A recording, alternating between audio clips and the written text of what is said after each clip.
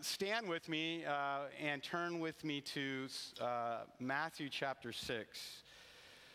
We've been working through the Lord's Prayer. Matthew 6, and we'll begin again reading, and then we'll read this, but then we'll pray it right after that as well. So let's begin reading at verse 9 when you've got it. This is a life-changing prayer. Sometimes we just say it out of kind of tradition and don't think a lot about it. But if you really pray this prayer from your heart, you will never be the same. Never, ever be the same. So with that in mind, this is how you should pray according to Jesus. Our Father in heaven, hallowed be your name. Your kingdom come. Your will be done on earth as it is in heaven. Give us today our daily bread. And who is that? Jesus. And we need Jesus to do verse 12. Forgive us our debts as we also have forgiven our debtors. And I like how it says this in Luke 4. It says, forgive us our sins as we forgive everyone who sins against us. And lead us not into temptation, but deliver us from the evil one. And notice how Jesus wraps this up, and this is what we're going to look at today. For if you forgive men when they sin against you, your heavenly Father will also forgive you. But this is a scary part, what comes next. But if you do not forgive men their sins, your Father will not forgive your sins. Yeah. So grab somebody's hand next to you and let's say the Lord's Prayer together.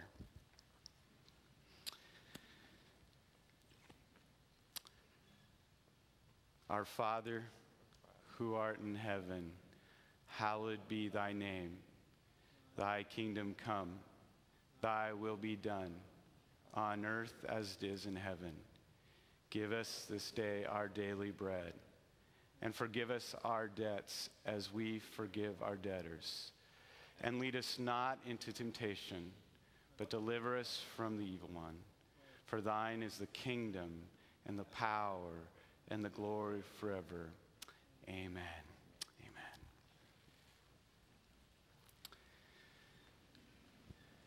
Let's review as we've been working through the Lord's Prayer and going over the 12 steps as they fit so clearly together. And so let's review. We're going to go through step 9 this morning. So step 1, we admitted we were powerless over our sin, our idols, that our lives have become unmanageable.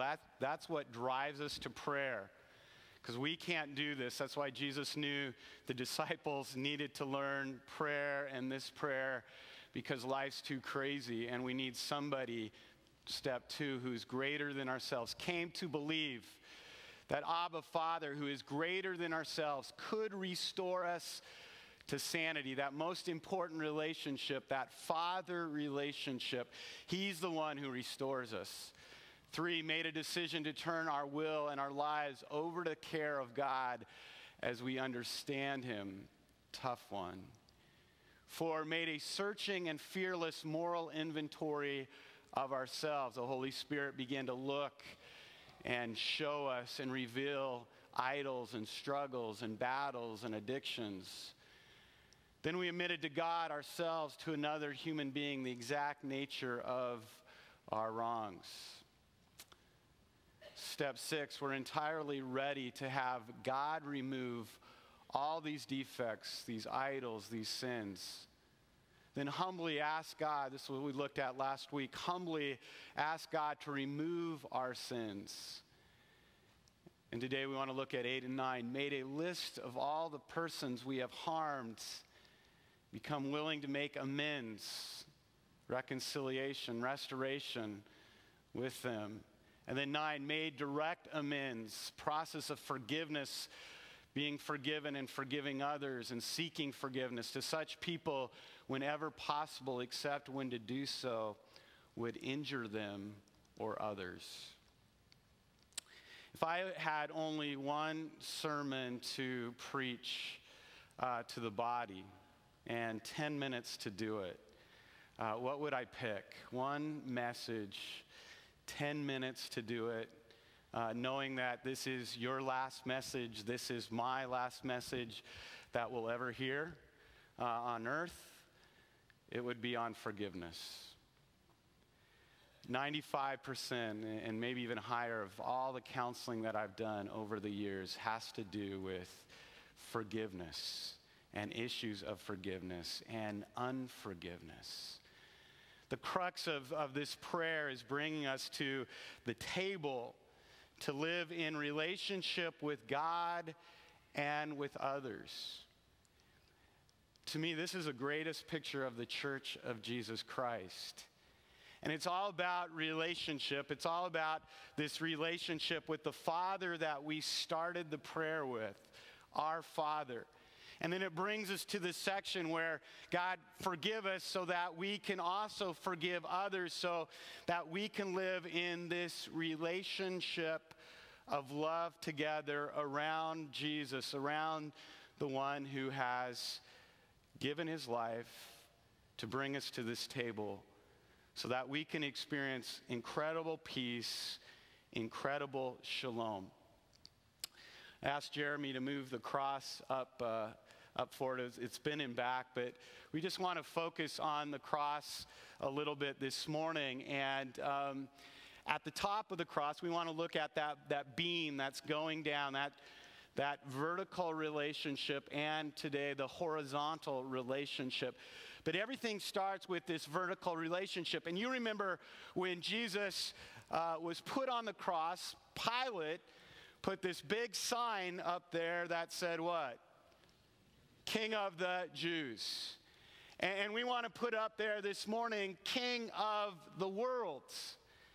How did Jesus become the King of the world? The King of our lives, the King of Chino and the Inland Empire, the King over America, the King over Africa and South America, the King over absolutely everything. How did Jesus become king? And two ways. First of all, it's already up there, right? So you know, he became by this being a selfless sacrifice. Two reasons why Jesus became king of the world. The first is he became a selfless sacrifice. And one of the passages, and we read it this morning as we gathered to pray as elders, is found in Philippians 2, verse 5, where Paul is saying, we should have the same attitude that Christ showed by coming to earth. And when Christ came to the earth, he had this attitude. He became a servant. He emptied himself of all heaven's glory, all his majesty, taking the form of a man. He became flesh and blood. He became a servant. Emptied himself of all the riches of heaven, emptied himself of his relationship of perfection with the Father, and now he lived among us. And he showed himself ultimately as a servant by his death on the cross. And God was so pleased with his sacrifice. God was so blessed by his sacrifice that he raised the Son up, that at the name, Philippians 2 says, at the name of Jesus Christ, what will every knee do? Bow. Heaven, earth, and under the earth. And every tongue will confess that Jesus Christ is Lord, to the glory of God the Father. So God was so pleased with this selfless sacrifice of his Son on the cross that he raised him up, and at the name of Jesus, every knee will bow in heaven, earth, below the earth, and every tongue will confess, every tongue will confess that Jesus Christ is Lord, to the glory of God the Father.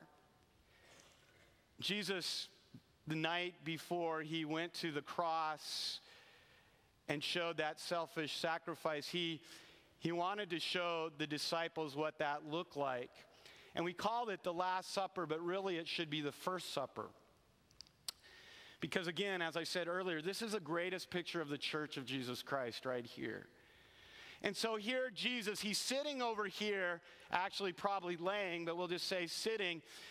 But he's sitting over here as the father of the meal. He's hosting the meal.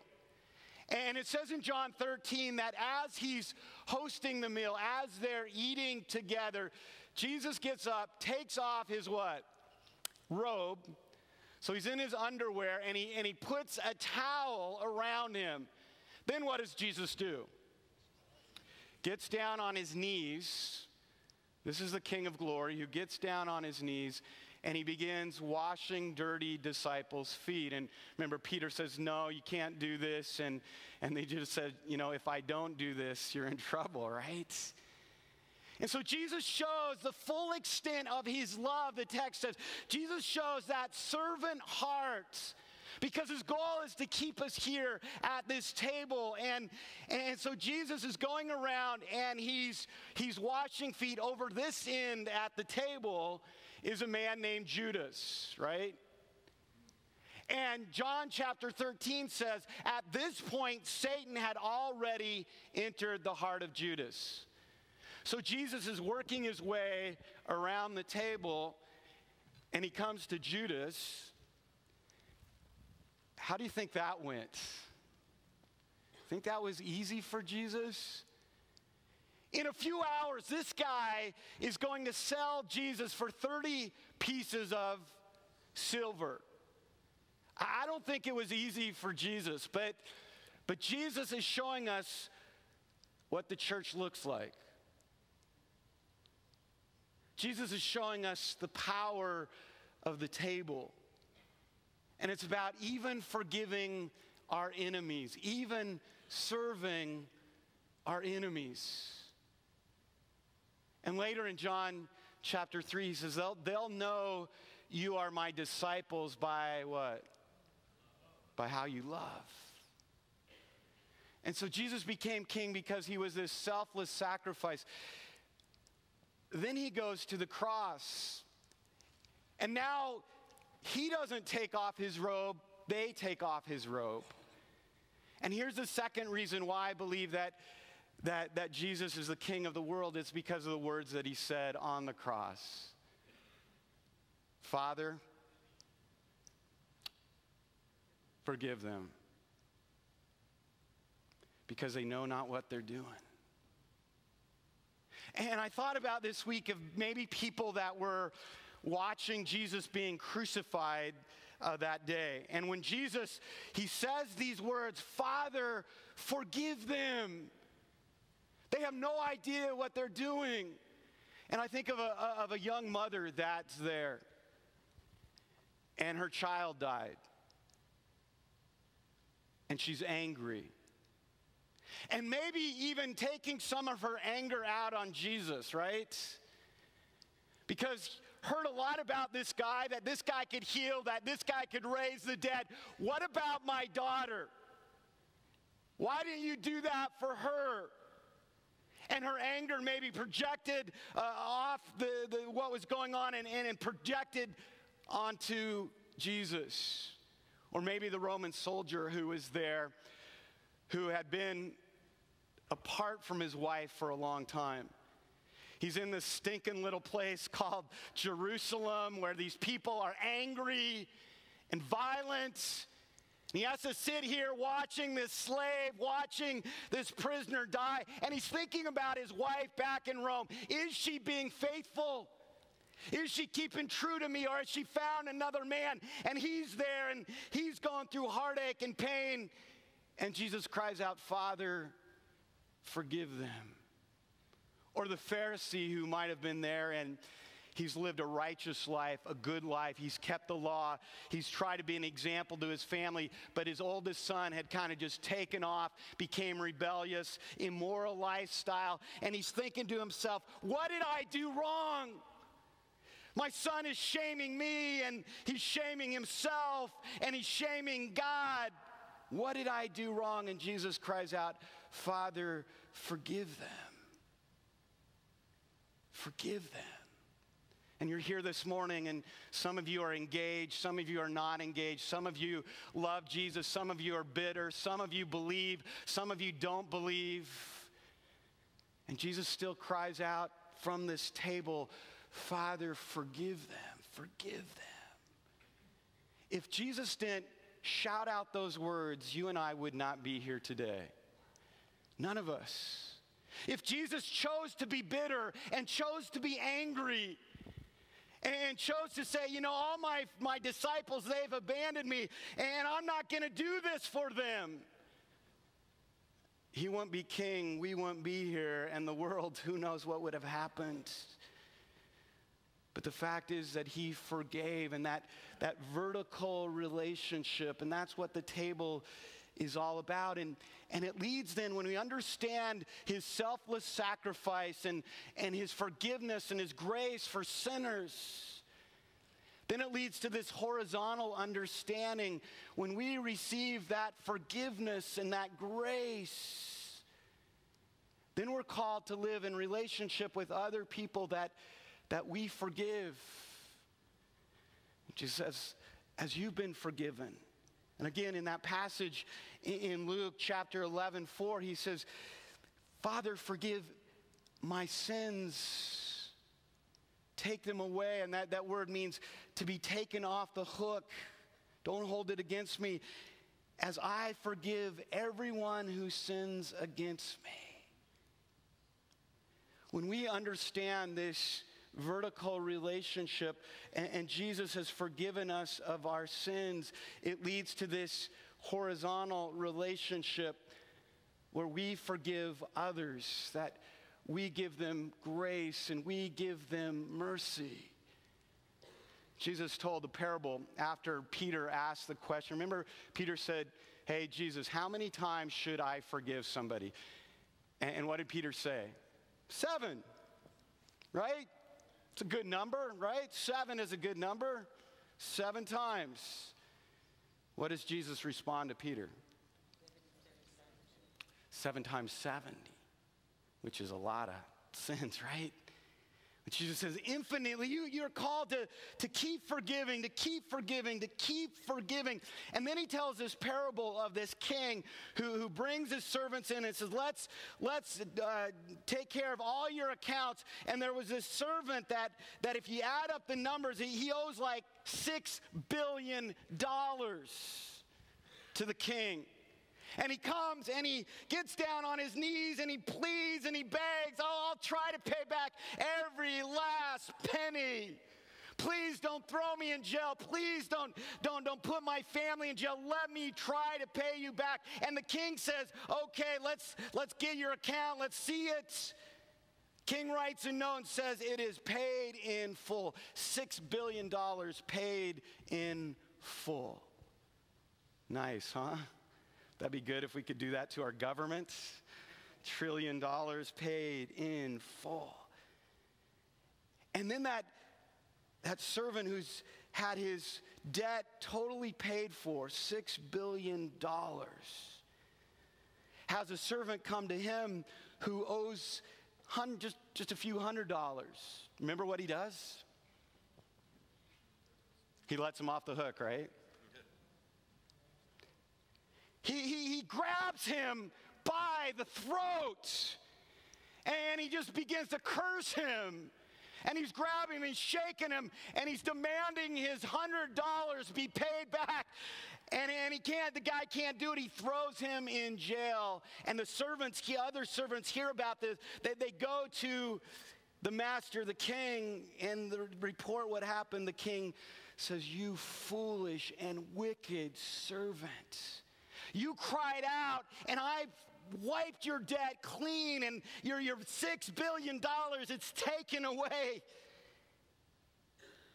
and you couldn't forgive him $100. Throw him in prison until he pays back every last penny. And then Jesus says this incredible statement, this will happen to you if you don't forgive others their sins. Now, last week we talked about justification by faith, right? October 31 was what? Reformation Day. 95 theses, right? Not 99, 95 theses, Wittenberg. We talked about this glorious, from Psalm 32, verse 1 and 2, that man, we are credited righteous before God when we believe he does not hold our sins against us. And then here in that passage of Matthew 18, and here in Matthew 6, Jesus says the same thing. If you do not forgive them their sins, your Father will not forgive your sins. What's going on? This glorious truth of Reformation theology, justification by faith, which is really Roman theology, which is really Jesus theology, that you're saved by grace through faith, not of your works, not of your deeds. It is a gift of God. But when you understand that gift of grace, you give grace away. What happens when you and I don't forgive? Now, we get offended for all different reasons by people. Sometimes people hurt us and they don't even know they're hurting us, right? It's not intentional. There are other people in our lives that it is intentional, right? It is intentional. They know exactly what they're doing. Forgiveness, C.S. Lewis said, forgiveness is the most beautiful word in the Bible until you have to forgive somebody. And Jesus knows the table is about fellowship. And he came, and the Father brought the Son and broke his body, shed his blood, because the Father loved you so much that he wants you in relationship with him. So he sent his Son, and in a few minutes we're going to eat him and drink him. Because this is the picture that God wants us to be. He wants us to be in relationship with the Father. This is the greatest relationship that you need right here.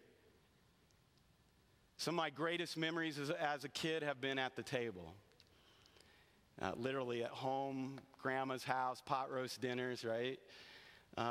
Thanksgiving. Some of my most painful memories of a child has also been at tables.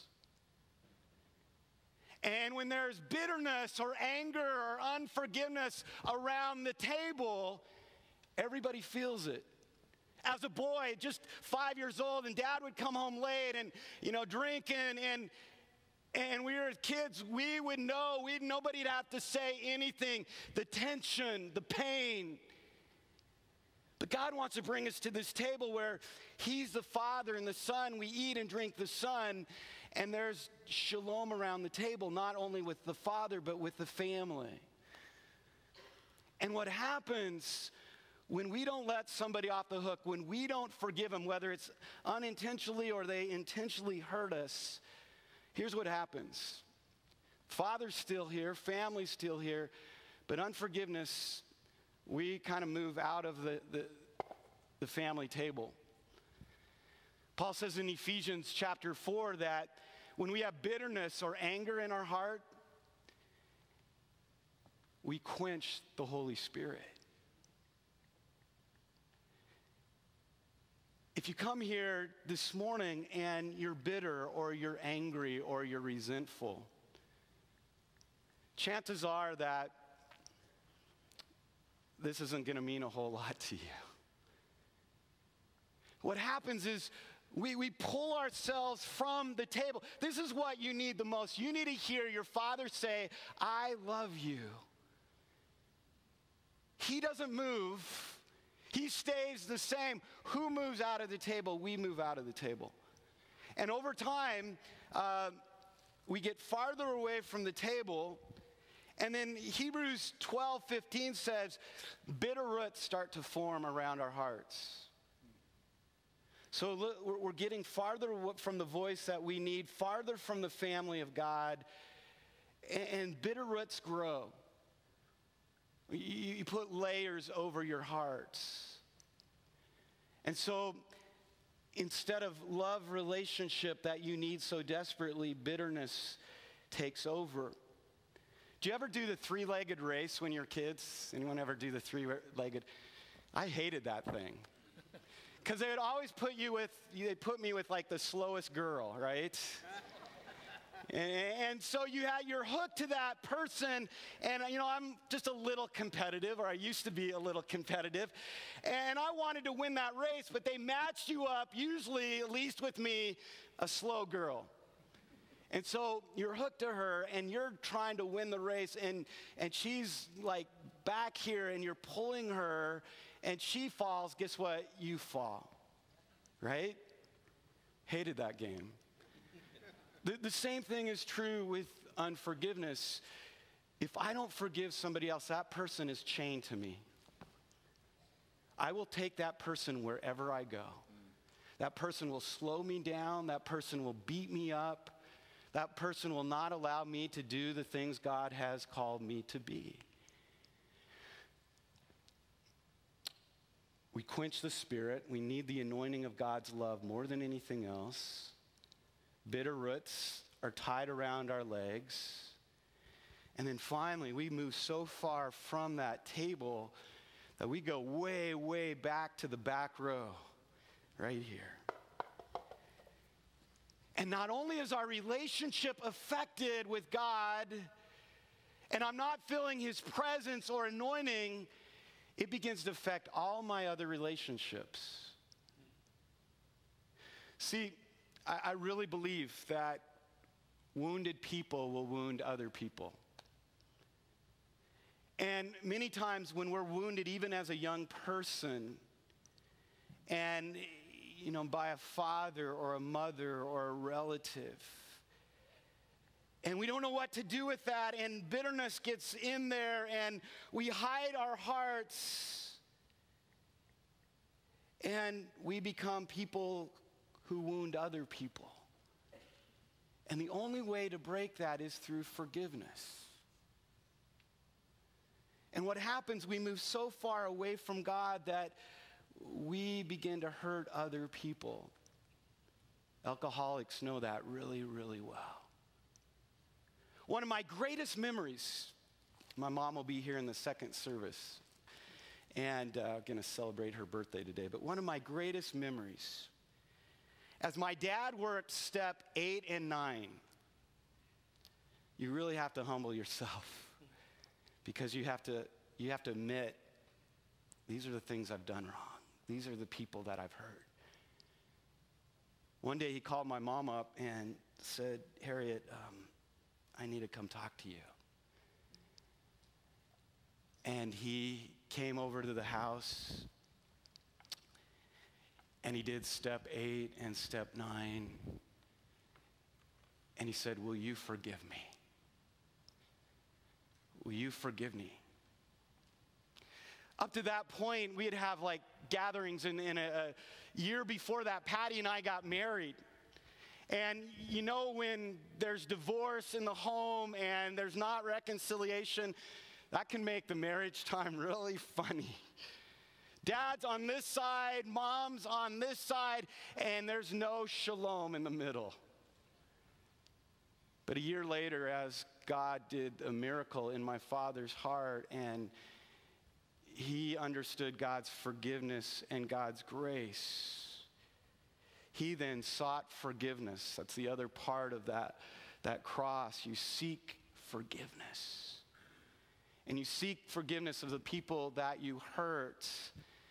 And as my dad did that and asked my mom for forgiveness, my brother forgiveness, my sister for forgiveness, me for forgiveness, shalom was restored.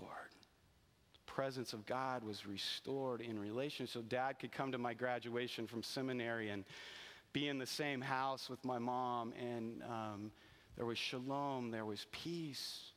After years of pain. And notice what Jesus says in the Sermon on the Mount earlier. chapter 5, look at verse 21.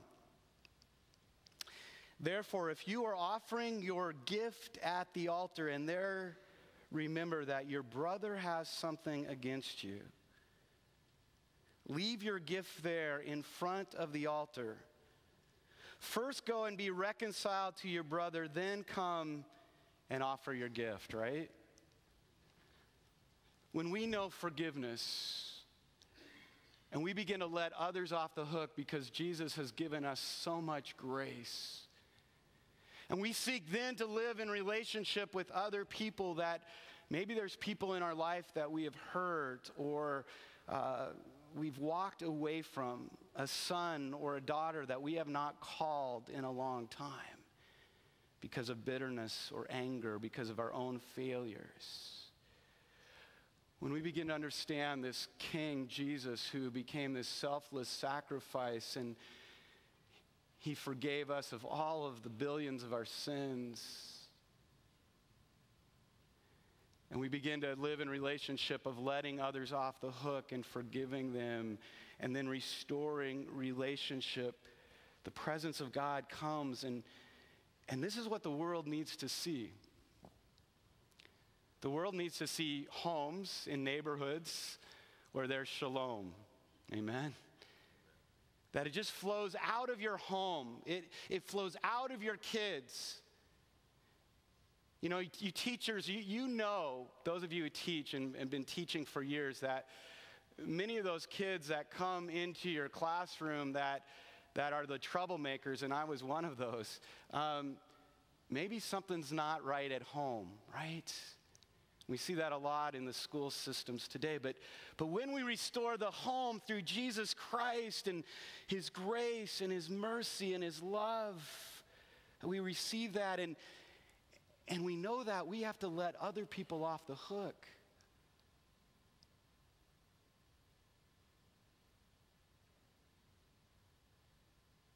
And then the church becomes what the church was meant to be. Wounded people healed by the wounded healer, Jesus Christ, who began to bring his love and his forgiveness and his grace to the world. I'm excited for what God is doing in our midst and what God has been doing in this church. I think about coming. Oh, it's just been over 6 years ago. And I didn't realize, you always think you know what's going on, but I didn't realize the pain. People warned me and said, you go to a situation like what CrossPoint has been through, and you're not going to last. One guy, remember, where are you, Leon? Remember when we were at that prayer conference and I met Leon for the first time? We were at a prayer conference. This guy named Daniel Henderson, who I really got to know. I was part of a prayer group, a pastor's prayer group in Holland, Zeeland, Michigan. And he would come out and he would lead our retreats, pastor's prayer summits. And he was at Leon, we were at this, and Leon just heard that I was coming out here, and Daniel pulled me aside and he says, Tim, I've come out of a situation like you're coming into. And, I've been able to just make it 2 years, and I'm leaving there. And so he says, just guard your heart. Be careful. But, pride, you think, I'll do okay. I'll do okay. And then I came here, and there's pain and struggle. And I need to ask you for forgiveness because I didn't know how to handle all that always. And, when you feel pain and you feel other people's pain and other people's displeasure, it's easy to hide or go inward or guard your heart. So I want to ask you forgiveness for those early years that I guarded my heart, that maybe I didn't love you the way I should have loved you. And God's been working on my own heart there. Because Abba loves us, and Abba loves me, and Abba loves you. A few years ago, I said to you for the first time, it took me a while because I was guarding my heart, but for the first time I said, I love you. And I can say that from my heart. But I ask you to forgive me if I have sinned against you, or if the staff has sinned against you, or if the elders or deacons, if we unknowingly, we have sinned against you, because God is doing such a powerful work here. I wish you could all come to our Covenant Partners class and just hear people just cry. I mean, we had a huge group, and they just cried because every one of them just about, and they didn't know why they're crying. We knew why they're crying, because of the Holy Spirit. But they come here and they feel the love of God, the presence of God. It's because of you. It's because of your grace. It's because of your mercy. And I believe it's just beginning. And as we learn to forgive each other and love each other and let each other off the hook, we're at the table. But if you come in on a Sunday morning and you're bitter and you're angry, the word's not really going to mean anything to you, and the table's really not going to be. What happens, you just get harder and harder and more bitter. And you know, the person who loses is you. You lose. You're hooked to somebody else, and the greatest thing we can do is just forgive. You may not feel things right away, but your act of obedience, like Jesus on the cross, will let others free and will let you free. Yesterday I was working on my sermon. I was coming back from that. And the church is on Edison and Euclid, right? Right? And I was pulling off Central to Edison. And, you know, I've seen the power lines. We got so many power lines in this area, right? I've seen the power lines before, but this is your homework. When you go out on Edison next time, look at the power lines and look at what they're shaped like. Like the cross. And there's just not one beam, there's 3 beams. So I'm driving down Edison back to church, and I'm looking at the power lines, and I'm looking at, man, that looks like the cross, and there's 3 levels, and wow, and then I start thinking about CrossPoint and this great big cross that's out in front of our church, and how at every new members class, Covenant Partners class, people say, we came here because we saw the big cross, and God somehow brought us here. And I'm thinking about that, wow, and I'm driving up and looking, and there's, I mean, somebody who's really anal, count how many there are. I mean, there are tons. What happens, though, when one of those power lines fall, or a couple power lines fall? All that energy, all that power, it's cut off. And when I was driving, I'm thinking, you know, when there's sin, when there's unforgiveness, when there's bitterness, when there's judgment, what we do is the cross is nullified. The cross begins to fall in our lives, and we're created to hold up that power line through the cross, through grace, through forgiveness, and God's Holy Spirit then works through us, and we bring the Holy Spirit and God's grace through our own unique ways to people that need to see the Father's love. And God has put this church on such a great corner. And then I looked, and if you go on Euclid, the same thing, up and down Euclid. And I think God has just given me a prophetic vision of what God has called this church to be. He's given you, the leaders of this church, some years ago, you built this huge, gigantic cross. John, we prayed a lot around that cross. And it is through forgiveness and through forgiving others that we become the vehicle of grace to a world that needs Jesus Christ so desperately. And so I believe that God is moving, God is working. And the challenge for us is that life of constant forgiveness. I forgive you, by the way, for making my hair gray and turning bald. My brother has a full set of hair, and he's older than me, and it's blonde. But grace is granting forgiveness. Grace is granting mercy. Grace is loving each other. And in your bulletin, there's 12 steps, and just take that home by a guy named Neil Anderson. And I just challenge you to take that home. You're dealing with forgiveness. There's way more that we need to talk to, but we need to get to the table. But if you didn't get one of those, please get a bulletin, get one, take it home, put it in your Bible, and start working those steps and making amends to people that you have hurt so that we can be at the table, so that we can love well. Let's pray.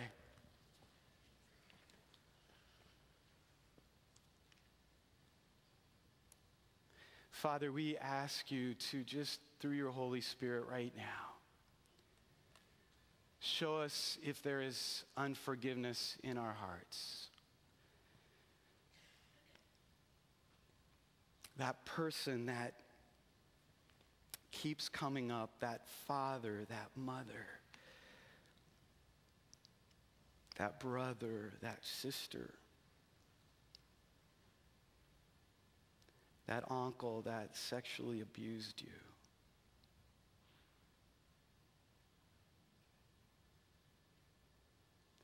That boss that looked over your hard work and your hours and hours you put into it and promoted somebody else instead of you.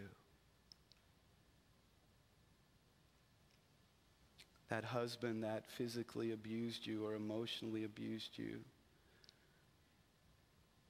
Your wife who had an affair.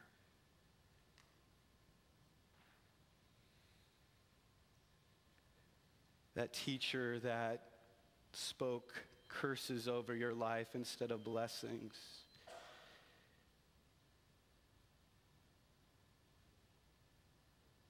That child that walked away ungrateful.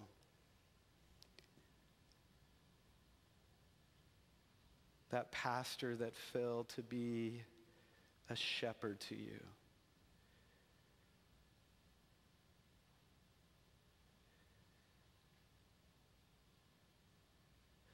Holy Spirit, give us the grace of the cross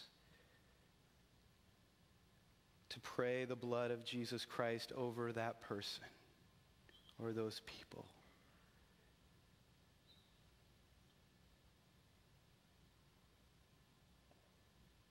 Lord, we see that person right before us, right in front of us. And in our hearts we say, we forgive them for what they've done.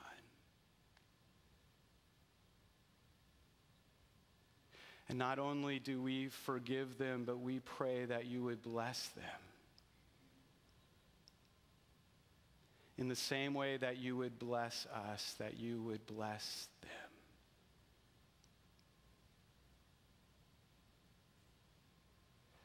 Lord, we're saying that out of raw obedience.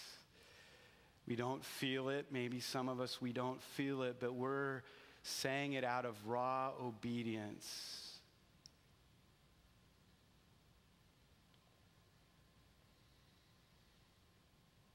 Lord, we forgive them